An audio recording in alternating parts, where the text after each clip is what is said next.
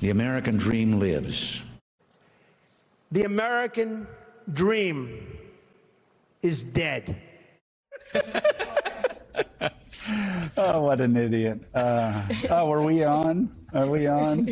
The American dream is dead. A huckster from Queens can suck in business, declare bankruptcy 87 times, piss through $400 million of his father's money in real dollars today, and still get elected president of the United States, and still be walking around free after stealing nuclear secrets. If that is not the American dream, my friend, I don't know what is. To talk about all that and much more, let's bring in senior writer at the New York Times, Pulitzer Prize winner, David Leonhardt. He's the author of the new book titled Ours Was the Shining Future, the story of the American dream. I will tell you, the opinion page editor emeritus just wrote a book on this, Jerry Baker. Yes. And you and Jerry would agree that the American dream is dying. I take great exception with both of you. Yes. What I find fascinating about your book, though, is you look at the right, you look at the left, and you say, you know, the right got a lot of things right that we in the press didn't understand. And the left got a lot of things right, but they also got a lot of things wrong. And you talk about how their miscalculations on policy have led to the destruction, you believe, of the American dream. Or at least the decline of it. And I think we have to do things to really reinvigorate it. And I think we can, but we're not doing them right now. Right. So let's talk, first of all, what did conservatives get right and progressives get wrong? So if you look at the 1960s, and it's one of the things that was fascinating to me while writing this book is how the mistakes of the left in the early 1960s, you really see the beginnings of the mistakes that the left is making today, which is it is just incredibly dismissive of a lot of views that working class people have, a lot of moderate views. Back then, it was things like crime. So in the early 60s, crime really was rising. And yet you look at liberal publications and they're putting crime in quotes. Right. And in the 1968 campaign... By the way, they're still doing that. Go ahead. In the 1968 campaign, Gene McCarthy refuses to say law and order.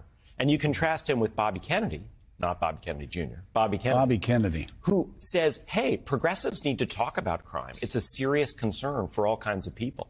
And Bobby Kennedy was both a real progressive on economics, and he was the most popular white politician in Black America, and he talked really clearly about why it was so important. Bobby, and it's what I loved about him so much is he talked about crime, quote, law and order, however you want to put it. He also talked about justice. Yes. In every speech.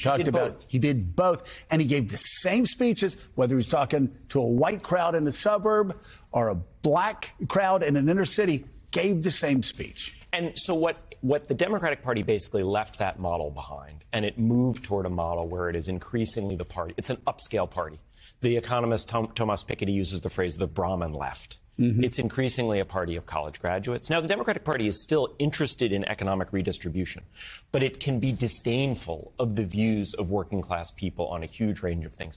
And in the last 5 years, we've seen the Democratic Party not only lose ground with white working class voters, but lose significant ground with both Latino and Asian American working class voters, and lose a couple percentage points with black working class. So what did the left get right and the right get wrong? Well, the Reagan Revolution of the 1980s, the idea that we're going to cut taxes and we're going to open up trade to the world and we're going to let companies grow as large as they can grow, that Reagan Revolution, they said, this is going to make life better for everyone. This is going to bring prosperity for everyone. And it hasn't. I mean, in 1980, the United States had a normal life expectancy for a rich country. Today, the United States has the lowest life expectancy of any rich country. What's driving that? World. I'm sorry? What's driving that? I think inequality plays a huge role in that. Inequality has increased so much. A lot of people can't afford schools and the best homes in the best school districts. They can't afford the best health care. And if you look at the statistics, life expectancy for people who have college degrees is still doing just fine. Right. That stagnation is driven by people who don't have college. I have one more question, then I'm going to turn it over to everybody else. I don't mean to hog you here, but I'm so fascinated by this. You know, you also see life expectancy going down, mental health problems rising, death and despair. for a certain segment of the population. And we talk around a lot of stuff, and this is just, I guess it's just because of my background and my beliefs. But I also think the right got it right when they talked about the importance of church, the importance of synagogues, the importance of community, the importance of faith, believing something bigger than yourself that brought people together.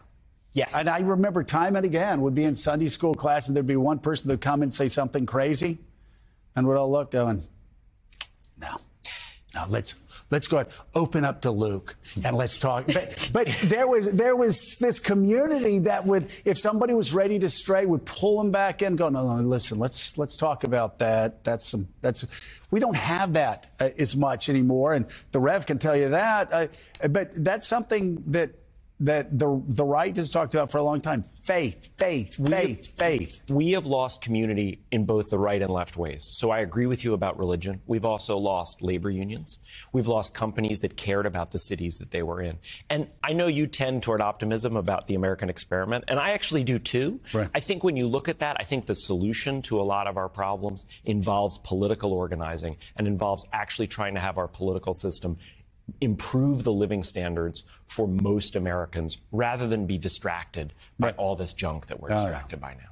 So, David, let's talk about this idea of the American dream and earning more than your parents. In 1940, 92% of people earned more than their parents. And there was always this expectation that the next generation will do better than the last. That's not necessarily true anymore. So how did we get to that place? And also it kind of speaks to the larger malaise among young people in this country about where their lives are headed.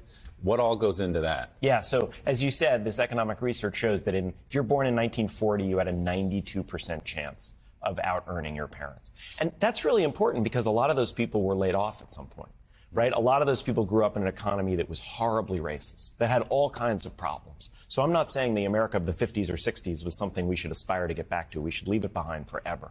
But life was at least getting better for the vast majority of Americans. The black-white pay gap was shrinking during those decades. The black-white life expectancy gap was shrinking. And then we moved to this model where people stopped caring about community. And we stopped having corporate executives who were invested in their communities. And we had corporate executives who tried to make absolutely as much money as they can. And both parties moved to this model where we opened up the U.S. economy to trade from around the world. And we said, that's going to work out great for us. And it hasn't. And it's really interesting to see that a lot of those other countries didn't open up trade in the same way we did. And I just think we've lost sight. Capitalism is the best system we've ever developed for lifting living standards, but not every form of it. And can I just really quickly, before we go to Rev, on trade, because I've had the same frustration as you. I'm for free trade. I believe in free trade, but it's got to be fair trade. Yeah. And I noticed it started with Reagan, but I noticed that Bill Clinton, Barack Obama, every Democrat that followed sort of did the Tony Blair move where he basically said, we're all Margaret Thatcher now. So they adopted Reagan's beliefs. Clinton adopted a free trade, almost unquestioning free trade. And that's continued through. And even on taxes, you know, the Democrats had a chance when they ran the House of Representatives to pass a tax bill that got rid of carried interest, that raised the capital gains rate, which is just outrageously low, which means secretaries are paying a higher tax rate than people who are living off of just moving paper around. Yeah. And Democrats didn't do it. I'm not saying it's the Democrats to blame. I'm saying it's become institutionalized now with both parties. And the same way I think it's important to go back and look at what the Reagan Revolution folks promised about what it would do for the economy. Look at what free trade people said about what it would do. They said it will benefit all Americans and it'll make China freer. David, 0 for 2. What do you think that a lot of it has to do with leadership? I'm listening to you talking about Robert Kennedy Sr., who had the courage to stand up and say things that others weren't saying. How much of this is the leadership on the left and the right goes by what they think is popular rather than what they think is right? And I think what made Dr. King different and others who would stand up. I mean, Dr. King in the middle of the Black Power era said no, I believe in nonviolence resistance. Bobby Kennedy would talk about justice, but also policing. And did we lose a sense of leadership in the country where they would run and try to catch up with the parade rather than try to guide the parade to go the right way? Yeah, and one of the other fascinating things about Dr. King is just how much he talked about labor unions. Yeah. That they were absolutely, I mean, labor unions really built the civil rights movement through A. Philip Randolph and Dr. King. I think what's so tricky about leadership is you want people who can both inspire and move the population, and also people who respect the population. And that's one of the things that really struck me when I went back and read about Bobby Kennedy and dug into the records on his campaign. In some ways, he tried to move the country, but he said, I'm not going to be disdainful of your views. I'm not going to take your views on all these issues and say, if you have these views, it's because you're ignorant. And I think too much of our politics today takes a whole bunch of issues and says, if you don't agree with us totally on this and that and this and that, it means you're ignorant. And I think that's one of the big mistakes that the Democratic Party has made, and one of the reasons why they struggle with working class voters. I'm excited to read this book because you use history to tell the economic story. And you talk about Dwight D. Eisenhower, who I think is the most underrated president. How was he able to do what he was able to do in terms of building up American infrastructure? And that just kind of seems to have left the American political scene. No one's done it on such a scale since. Yeah, I think I agree with you that Dwight Eisenhower might be the most underrated 20th century American president. I mean, people think of him as the sort of doddering figure from the 50s by the end. But actually, he did these incredible investments in the country. And he was also a fiscal conservative, so he was cutting other forms of spending, but he realized that highways and research and development and education, you can actually increase that spending while cutting other forms of spending. And whether you're a small government conservative or a big government progressive, one thing I would urge people to do is don't just focus on the size of government. Focus on, is it focused on the future or not? And we now have a government that is so much focused on the present and the past than the future. We have a government that is much, much less generous toward children than it is toward people our age and toward retirees. And that just seems short-sighted. All right. The new book is titled Ours Was the Shining Future, The Story of the American Dream. This is a must-read book. David Leonhardt, thank you so much for being here. We really appreciate it. Thanks, David.